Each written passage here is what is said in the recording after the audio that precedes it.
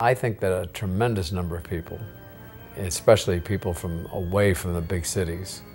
watch all of this and they hear some of these stories or read some of these stories about how somebody became an actor, and some of those stories are, unfortunately, are not true, but it gives them a false impression of what happens, and they think, boy, all I have to do is save up my money and get to Hollywood and then I can become a star. Anybody who comes into this business that I know of, people who ask for advice, I point out very strongly that you really take some time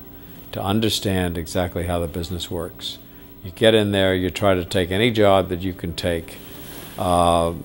one-line part or a walk-on practically, just so you're on a set and watching how people work. The kind of opportunities that we see with people is happening, and in areas that you don't expect anything to happen.